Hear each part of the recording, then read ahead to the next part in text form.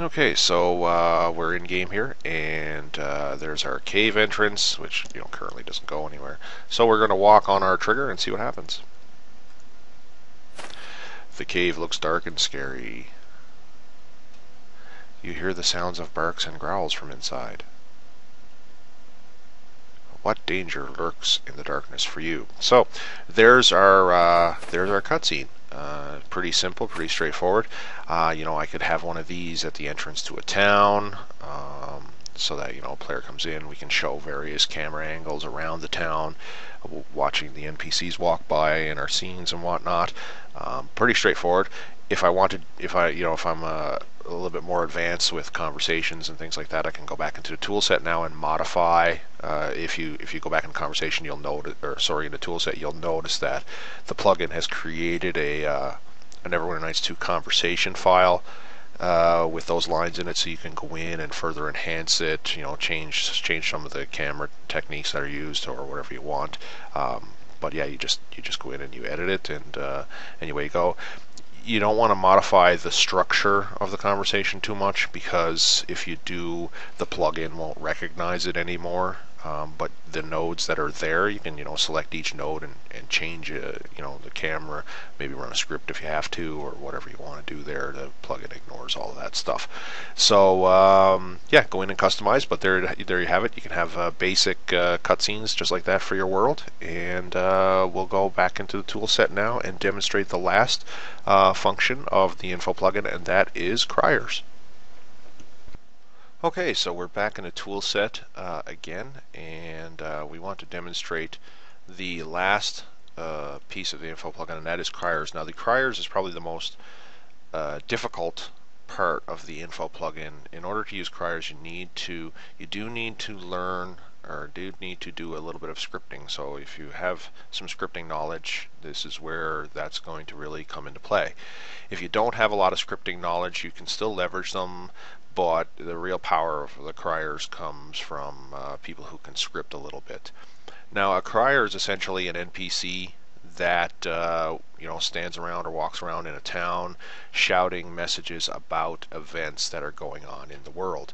You can have one in each town, and they'll all shout events that occur, or you can set them up so that only a particular crier will shout an event. And what I mean by shout, I don't mean shout messages across the server. I mean just like speak in the local chat channel around the area they're in. So the creation of the crier is really simple.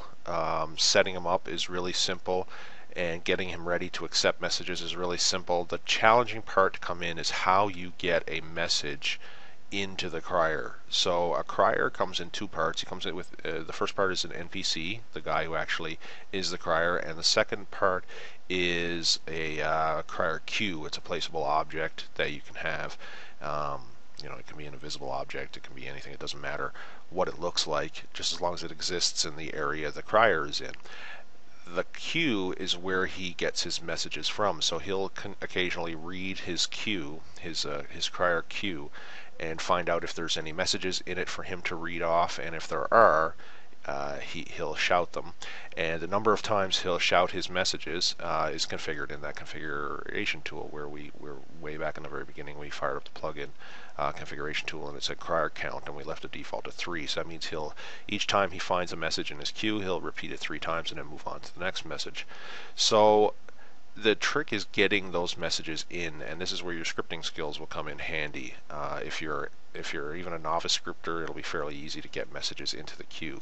Some messages examples that you can put in are things like an item is plundered from a particular vault, a place is explored, something like that.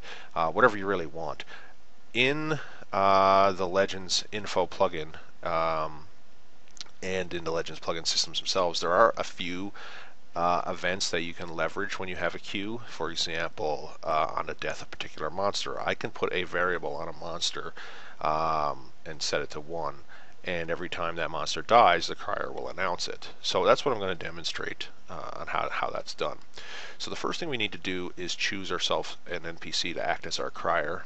So we're going to go and find ourselves one, and humanoids, And there's our Cobalt King. Actually, I want an NPC for this. So we're just going to grab this guy here, and we're just going to make a copy of him in our module. Oops. And we're going to set some properties on him so that, you know, he's not hostile and stuff. We don't want him going off and attacking us. So we'll just make him a commoner.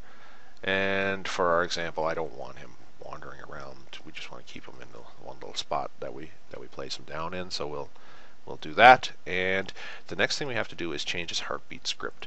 Now again, if you're using the Legends AI plugin, you don't have to do this step. It's already done for you.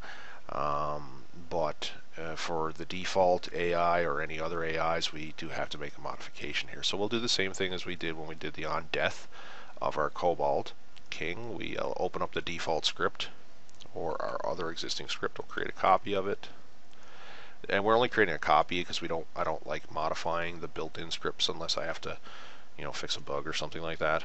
But if I'm just adding functionality, I'll have my own script. So we'll custom heartbeat. That's the only reason why I'm creating a copy. Now, of course, like our death script for our critter, all we have to do is execute script flag underscore all master heartbeat object self. That's it. That's the only change we make, and we now use that script instead of the default one. If we were using our own custom AI, we would just modify our AI script and add that to the bottom, and that'll deal with anything we need. So we'll apply that heartbeat script to his heartbeat event, HEART, custom heartbeat, right there. And that's it. So we'll leave that. And now we're ready to not place him, but ready to run the plugin against him. So we'll have him selected in the blueprints, and then we'll go into our info plugin, and we'll select Crier and Q. And all we have to do for Crier and Q is create a unique Crier name. So we'll call this Cobalt Cave Crier. He's the guy that hangs around Cobalt Cave. If he was a particular village crier, I may call it, you know, my village crier or something like that. That's all you have to do. You do that, you hit finish, and it says, you know, crier updated, and ensure you place his queue. So we quit. So the first thing, obviously, we need to spawn our crier wherever we're going to be. So let's just spawn him right there. And then, as the message told us, we need to place his queue. So if we actually open up our placeable objects here, we'll notice under Legends Info there's now an entry called Crier Queues. Here's the Cobalt Cave Crier Queue. So we can pick this item and we can place it in world right next to this guy.